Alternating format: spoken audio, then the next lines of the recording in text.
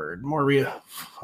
He didn't actually fire him. They didn't renew his contract. They did not retain. Oh, they mutually parted or whatever. They did not retain Kellen Moore as offensive coordinator. I think maybe his contract was up.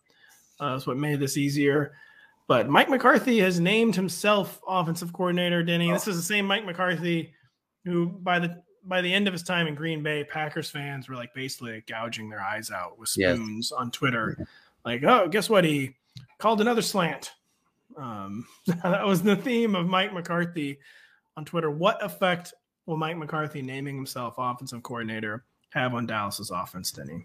It is amazing to see McCarthy, after another postseason disappointment, basically say to Kellen Moore and the rest of the organization, I'm the captain now.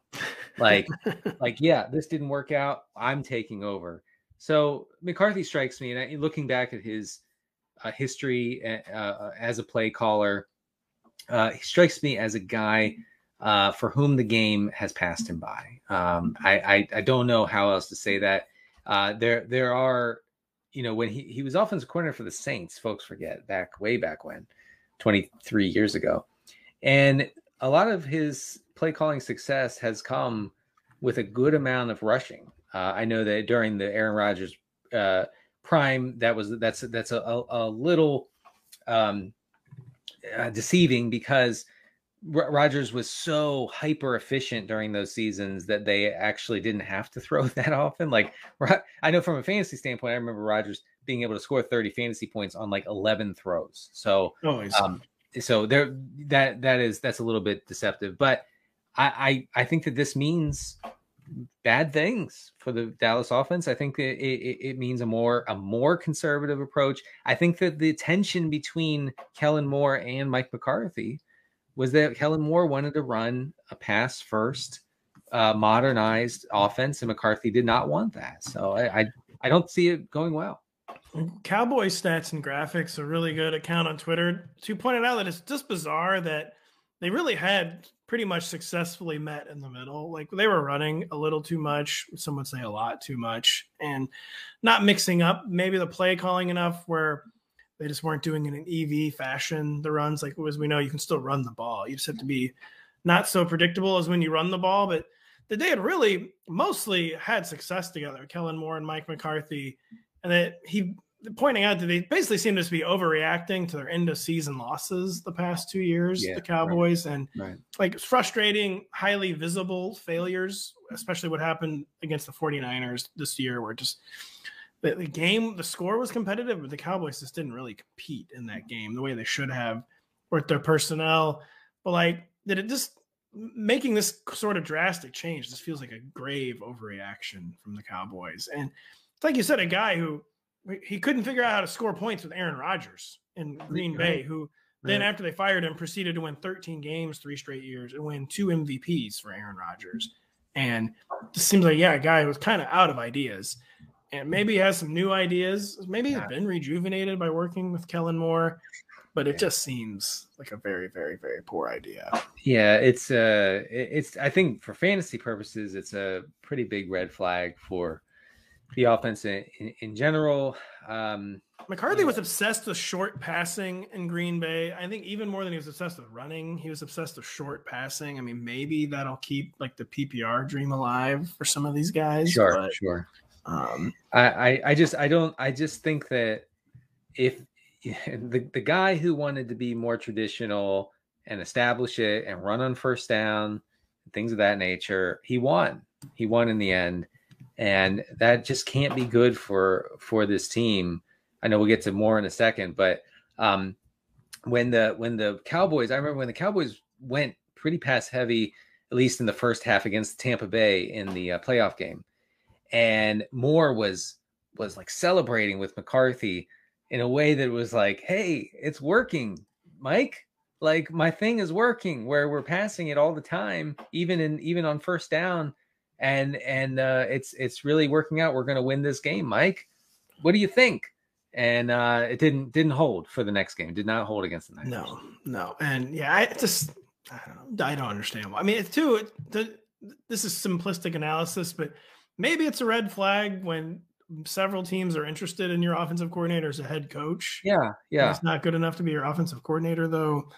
I mean, maybe it was an untenable situation, and that they just couldn't.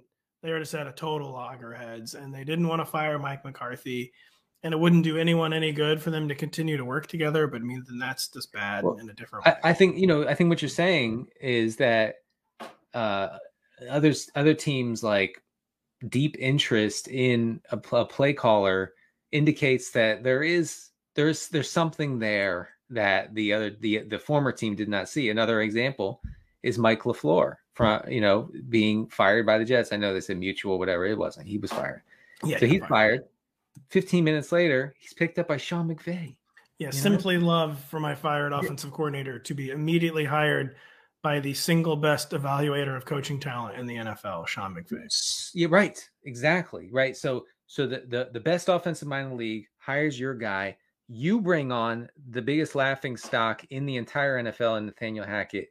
It seems like a bad move to me, Pat. I don't know. Especially when they become the second team in 2 years to hire Nathaniel Hackett with the express purpose of luring Aaron Rodgers to New York, and then it does not work. It worked for the Broncos. Let's see if it works for the Jets. Yeah, let's see if it works for the Jets. So we talk about Kellen Moore having interest from other teams. One of those teams is the Los Angeles Chargers, who everyone's like, you got to fire Joe Lombardi. They do fire Joe Lombardi. Then Kellen Moore is a coaching free agent for like 20, 30 minutes before the Chargers scooped him up. I made him the new offensive coordinator, Denny. Seems like a good development for Justin Herbert. What is going to be the effect of Kellen Moore's arrival in Los Angeles? I almost said San Diego. You're right. Well, he may spend some time in San Diego. Yeah, he will. He's going to be driving down there. So since the start of 2021, Dak Prescott under Kellen Moore in his system had averaged 8 air yards per attempt. That was 12th among qualifying quarterbacks. Justin Herbert, since the start of 2021, is 29th among all quarterbacks in air yards per attempt at 7. Just criminal. He's behind deep ball aficionados such as Jimmy Garoppolo and Andy Dalton. And so if you look at their that's Pro Bowlers, Jimmy Garoppolo and Andy Dalton to you.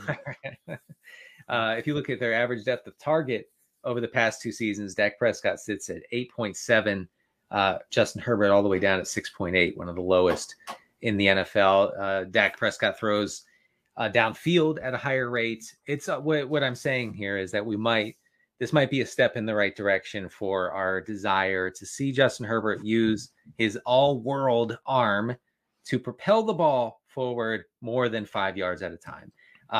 I will say the caveat to this is that the Chargers may want to get some receivers who run the 40 in under 5 seconds. Yes. And the caveat too, their number one receiver who ran the 40 infamously, about 4.6, Keenan Allen, coming into the NFL, kind of getting a little like cap casualty rumors. So even he could be gone. So even maybe the underneath game, maybe in need of being remade. So Kellen Moore, his success is going to be, they're going to have to get some better skill talent in there in Los Angeles. I actually think it was a bit of a combination of a bad offensive scheme operated by Joe Lombardi, basically turning Justin Herbert into Drew Brees. We've talked about that, but also just a lack of downfield options. I mean, if Mike Williams wasn't in, that ball was not going beyond 10 yards ever. Okay. Josh Palmer's slow. Keenan Allen's slow. Austin Eckler operates obviously around the line of scrimmage. Everett is not scaring anybody as a downfield threat. So I think it was a mix of the scheme plus the lack of downfield personnel, which is why I'm once again begging DJ Chark to consider the Chargers. Yeah, consider the Chargers. And also, of course, we can't forget the offensive line injuries, which Justin Herbert had some of the worst protection in the NFL. So Kellen Moore is going to need a few things to break right. But there's no question what he's put on NFL film over the past several seasons is just a lot better than Joe Lombardi has at several stops. So he only knows how to call plays one way. He's from that Sean Payton, Drew Brees school, like you said. And he's just not going to open up. Maybe part of it, too, is Justin Herbert. Maybe Justin Herbert really is kind of a more conservative quarterback than we would like to admit. But if that's the case, then he needs a coach who's going to coax him out of that shell. Yes. And Joe Lombardi just had no interest in doing that. They were 2 peas and the short area pod. So probably about as good a hire as the Chargers could have made, to be honest. I love it. I really do like the hire. I think Brandon Staley has made difficult decisions, but these decisions could keep him in as head coach of the Chargers for, I don't know, not forever, but for a long time. I think that he's made the right choices. He knew that Joe Lombardi was not the long-term answer and that he could not possibly go into another season with Lombardi calling plays. Yeah, we always know that Chargers bill comes due. He'll probably be gone in 2 years. But yeah, probably. Maybe it won't be because of Kellen Moore. Producer Adam points out they have 3 picks in the top 85, the Chargers, so there's going to be at least one skill player arriving in that group. I would love to see LA invest a high draft pick on a receiver. I think that people are out there like watching these like Shrine games. They're telling me that it's supposedly not a good receiver class. Finally, we've had several good receiver classes in a row, but hopefully the Chargers can find some receiver help. Hey, it's Matthew Berry from NBC Sports and Rotoworld.com. Just want to thank you so much for watching what you just watched, or at least being too lazy to click out of it after the autoplay just kept it going. So either way, thank you so much for just letting it scroll by your screen. And now I'd like to ask you respectfully, please subscribe to the NFL on NBC YouTube channel for the latest NFL news, fantasy headlines from Rotoworld, and betting analysis from NBC Sports Edge.